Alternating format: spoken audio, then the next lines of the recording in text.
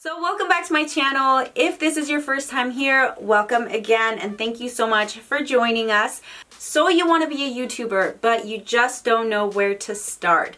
Make sure you stick around. This is only going to be part one of a how to YouTube series where I'm going to be sharing with you guys a lot of different information that has to do with starting a YouTube channel. Make sure you hit that subscribe button before you go anywhere and also that notification bell so you're notified every time I upload a video and so you don't miss out on the next videos for this series. So in today's video, I'm going to be sharing some negatives about becoming a YouTuber. Now keep in mind, there's not just negatives, there's definitely positives, but just to start out this series, we're going to go ahead and start with the downsides of it. I'm going to go ahead and hit 6 different topics in this video. So we all start somewhere and it can be very overwhelming and very intimidating at first. As far as starting a YouTube channel, very easy. Everything that comes along after is what's going to be hard and trying and maybe will test you a little bit. In my comments, I have read a lot of people saying that they want to start a YouTube channel or they just started a YouTube channel and asking for tips on, like, you know, what equipment I use, what apps I use, what editing software I use, etc., etc. I am going to hit into those topics a little bit as well, but today I'm going to share with you guys the things that nobody tells you about YouTube. And so starting with topic number 1, YouTube is work.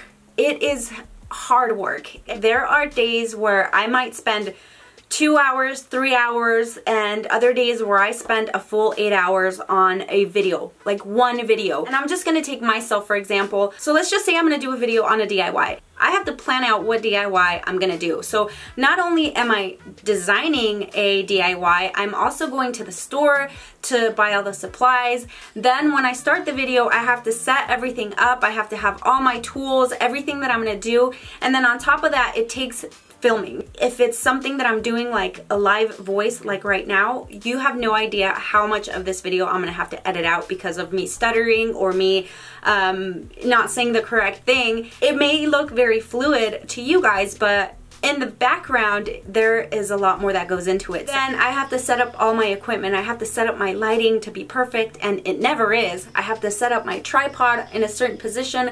I have to do the focus and autofocus, and then the zooming in of everything. So then you put all of your equipment away, then you are gonna have to edit. So depending on the editing software that you have, like for example, I used to edit on my phone and I used to edit through iMovies, which was super easy and convenient, but it didn't have the best result. I have to upload everything onto the computer, then I have to transfer files, this and that, transfer them into the editing software, blah, blah, blah, blah, blah.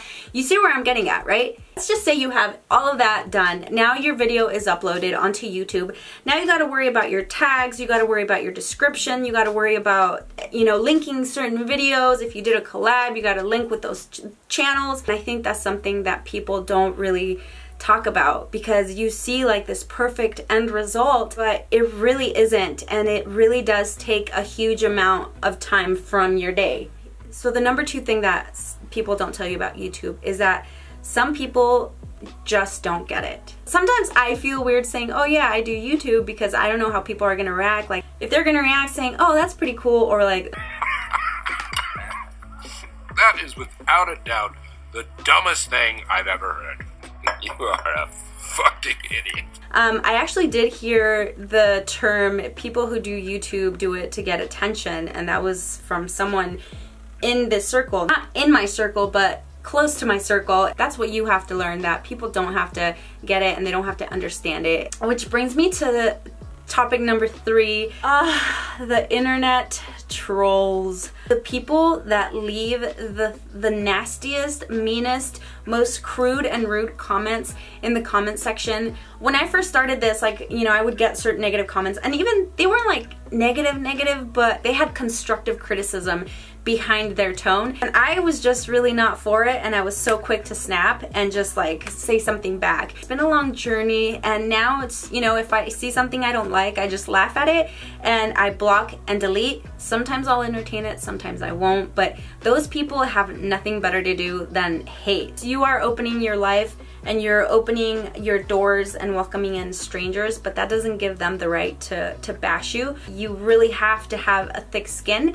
to be able to get past, otherwise this is not going to be a fun thing. Number 4, YouTube costs money. A lot of my most popular videos are DIY videos. If I do DIYs every single day, that's a trip to the Dollar Tree, that's gas money to go to the Dollar Tree. It starts adding up. Not only am I left buying all these materials for the DIY, but I have to invest. I invested in my tripods, I invested in my lighting, I invest in my camera. I have thousands of dollars worth of equipment that I'm using. Yes, you can start cheap and you can start with your phone and propping it up on whatever and using light bulbs that you have in your house, which I did that too. But again, if you really want to take this seriously, you really do have to invest some money in it. Number 5, the warning sign on other YouTubers. Being in this YouTube world for a little bit longer now, I can see the true intentions of people that I call ladder climbers, if you will. There will be people reaching out to you that will, I don't know, basically kiss your ass to tell you how wonderful you are and how awesome it would be to do a collab with you, and they love your channel and they just watch you every day till they get the answer that they want, and you say, sure, I'll do a collab with you, and then after the collab's done, their numbers grow, then it's see you later, I'll never talk to you again. And unfortunately, it happens everywhere. There are also those YouTubers that think their shit don't stink, and they just don't give you the time of day. I've been that person too, where I have reached out to YouTubers that I really admire and they don't give me the fucking time of day. Maybe it's them saying, nope, I'm not doing this again. I'm not gonna have a ladder climber and come over here and then never talk to me again. They don't want to be rubbing shoulders with the lower numbers over here. Once you're in like a niche, there are certain YouTubers that pop up a lot, and I feel it's more of like a sorority or a clique than anything. And this last year I felt super disappointed because I reached out to a lot of YouTubers, and there was YouTubers that were super flaky. Some that like set a date to do a collabs, and then when the date came, like I never heard from them. I will have more respect for you if you tell me that you're busy rather than just fucking ignoring me like I ain't shit. That's also kind of gonna have an impact on me and who I collab with from now on. And then there's also those that come and comment in my comment section. It kind of irritates me when they come onto my channel and say, oh, great video, you should go check out my video. I also uploaded this, blah, blah, blah, blah, blah. I've never seen them before, like in my comments or anything like that, but they're promoting their channel, which I guess that's fine. But you know what? Some of us work really, really hard to get our videos out there. And so it's kind of unfair when you just come over here and like say, cool, go check out my video. So in the world of YouTube, there is a plethora of copycats that will take your ideas and make them their own and not give you credit. You gotta be ready for the mean girls. You gotta be ready for the ladder climbers. You gotta be ready for those copycats, because it really does start taking a toll on you when you're trying to create something and people are just being mean, or they're taking credit for shit that you created. And that's not fun. We're gonna go ahead and finish this off with number 6. YouTube can make you lose yourself, okay? YouTube also makes you want to keep up with the Joneses.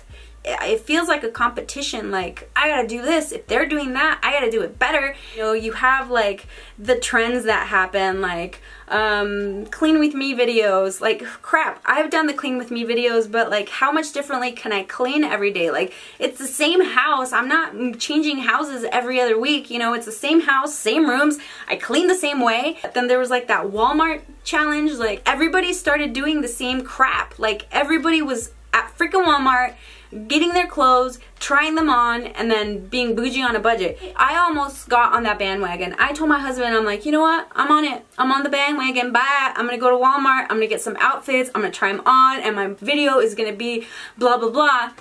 I get to Walmart, and I'm like, bruh, I'm not doing this, okay? Because that's what's popular and that's what people are watching, and I'm making myself miserable because I'm trying to be this person that I'm not. And so I started losing myself, and I started losing faith in like what I'm doing, and I was this close, you guys. Nobody knows it, but I was this close to shutting this whole fucking operation down because I was just tired of keeping up with people. And for myself too, like, I started noticing that a lot of channels that I collab with, they have really nice houses. They have a beautiful home, a beautiful kitchen, and then I would come home and be like, I hate my house, I hate my kitchen, I hate my living room. But I have a nice house. I have a good house. And if you knew where I came from when I was younger, I'll actually put the picture right here. That is a fucking long way to come. I don't care who you are in this YouTube world. At some point or another, you are gonna lose sight of who you are. And you know, it sucks because I do see a lot of people that I feel like are in the same boat, but they just don't want to show it. That's the worst thing that could happen when you start YouTube, is that you do lose yourself a little bit. If you're not happy, like, how are you supposed to put content out there that's gonna make other people happy or feel inspired? I'm gonna leave this on a positive note, you guys. I want to tell you that, you know, I'm truly blessed with everything I've had, with all the experiences I've had, and just seeing different things happen throughout this last year that have brought me down and blah blah blah. But now it's time to build myself up and share with you guys the ins and outs of, you know, this whole YouTube thing. And again, my next video will be like the positives of YouTube, which there are a lot of positives also. That's gonna be it for today, you guys. I know it's a little bit different, and that's my intention totally for 2019, is to be myself but bring different things for you to watch. So thank you for watching this video. If you enjoyed it, make sure you leave me a thumbs up. Those really help me. And if you haven't already, make sure you hit that subscribe button. Leave me any comments down below, and I will see you guys on the next one. Bye.